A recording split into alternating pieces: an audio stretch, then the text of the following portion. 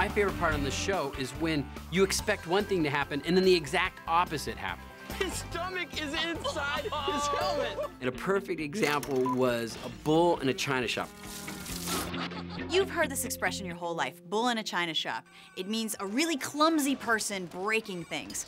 Did it hurt the bull? I'm okay. You know, we set up this kind of rickety shelved china shop, complete with all these dishes, in this bullpen.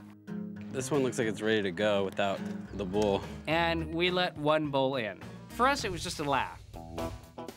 Oh, dang! Here comes the bull. Oh, look, he's totally avoiding all the china.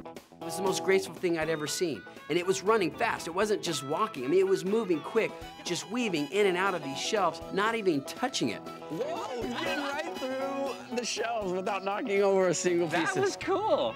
Okay, that's strange. Let's let two bulls in.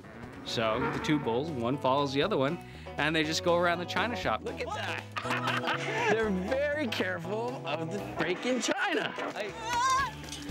I was elated when I found out that the bulls weren't gonna break anything because it was just so counterintuitive. I mean, they're big, giant, lumbering beasts.